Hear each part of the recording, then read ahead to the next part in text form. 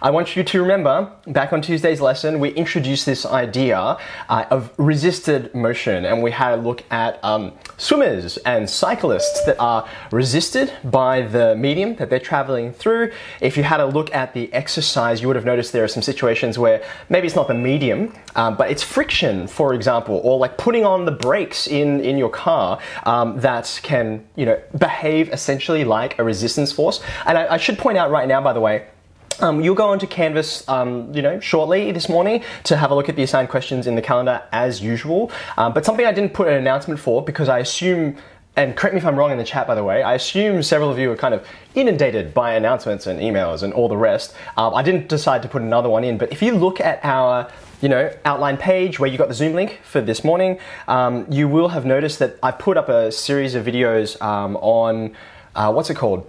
It's one of the questions in the assigned exercise, and it's a plane that lands and then it starts braking in a couple of different ways, and that's the resistance force that it experiences. So I unpacked that question. There are some sort of curveballs in there that are quite important, which I didn't cover in Tuesday's lesson. So please make sure you have a look at that. I think the example will be instructive for you.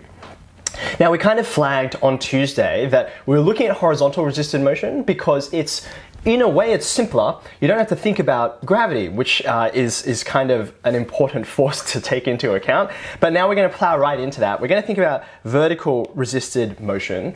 And as you can imagine, just like with swimming and cycling, the examples I gave before, there are some situations where if you don't take, say, air resistance into account in a vertical situation, well, you pull the parachute and then you just drop like a rock. So thankfully, parachutes are one of the situations where air resistance is so significant, well, it will save a life and let you land.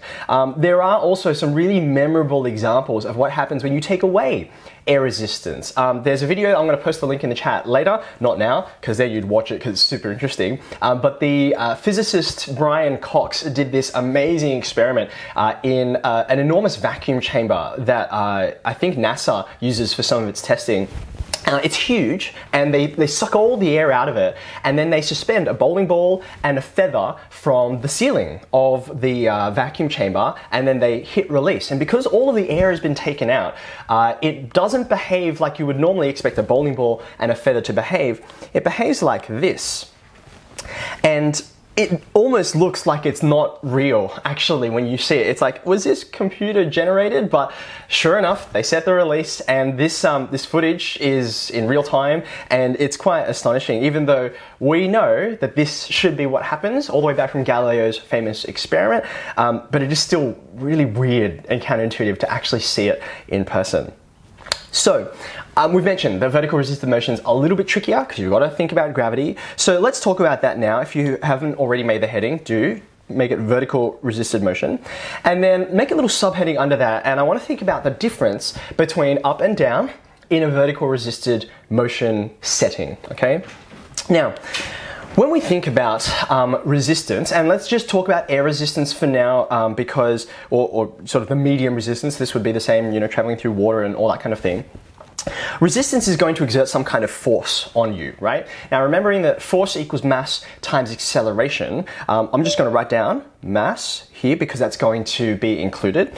And the whole idea here, I even flagged this right at the beginning of mechanics, is that the faster you go, good morning, the faster you go, the more that medium will push back against you, right?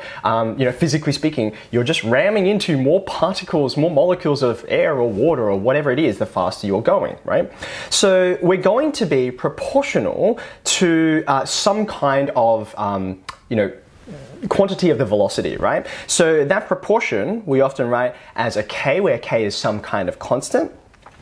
You will frequently see that it's just multiplied by the velocity. So occasionally they will say it's the square of the velocity. So say in the parachute situation over here, that parachute so effectively slows you down that if you're going fast, then the resistance against you will be in proportion to the square of that because there's so much area slowing you down. But the most important thing here is, remember, it's resisting your velocity, right? So if you're going to be moving, say, in the positive direction, then the resistance force will be acting in the negative direction, and vice versa. If you were moving, if your velocity is in the negative direction, then your resistance is going to be in the positive direction. So to capture that, to make sure that we get whatever is the opposite of the sign of the velocity, we just slap a minus sign out the front.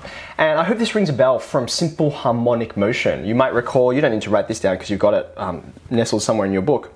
If you were thinking about the differential equation for simple harmonic motion, we would say it's something like this, right? Obviously, we could alter it if we had a different center of motion. It'd be x minus x naught, something like that.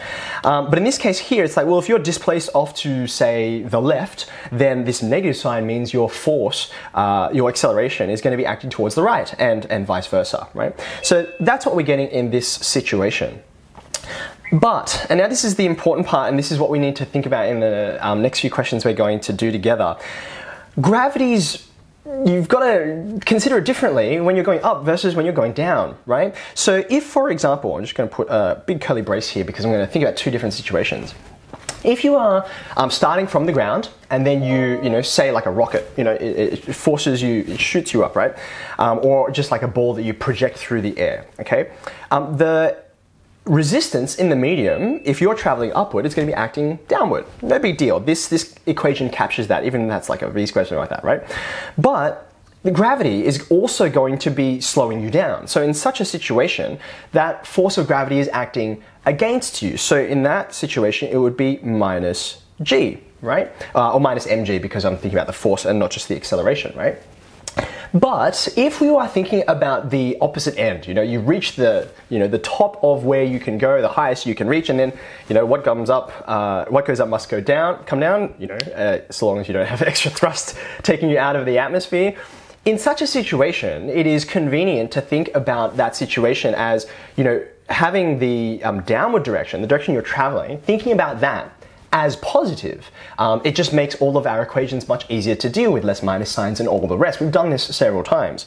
So under such a situation, when we think about this as the sort of upward journey, what we would do is we would redefine the situation as downward being positive. So this is the direction you're now moving in, which means that the force of gravity is now assisting. It's actually accelerating you faster. And so you would actually think of gravity, oopsie daisy, why'd I write an M?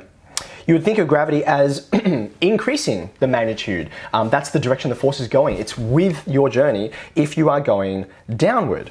So this difference here, right, means that, and this is not the only way to conceive of the situation. You can come up with a whole bunch of different models that will all articulate and help you solve a problem to do with resisted motion.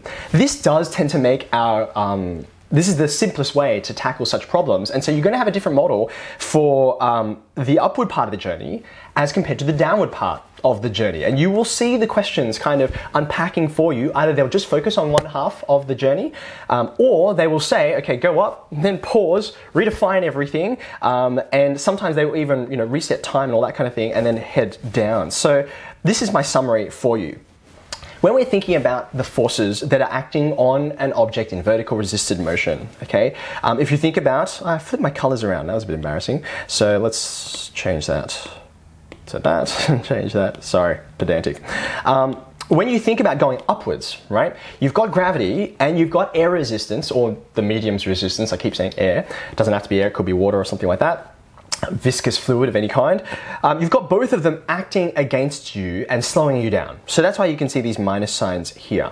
But when you're going downward, gravity, like I said, is assisting you, or it's trying to make you go faster, right? So that's why you can see it represents a positive, but the resistance of the medium is still pushing against you, as you would hope in this kind of parachute situation here, right? So it's going to be slowing you down. That's how we would articulate the forces. If you were thinking about just the acceleration, because we know that F equals ma, the only difference is you're just not worrying about mass, right? We've seen this before, but you will often see these equations both turn up and it's like, is mass there or is it not, right? In a sense, it doesn't matter whether it is there or not because the mass will just be a constant. We're not thinking about relativistic situations where the faster you go, the more mass you have.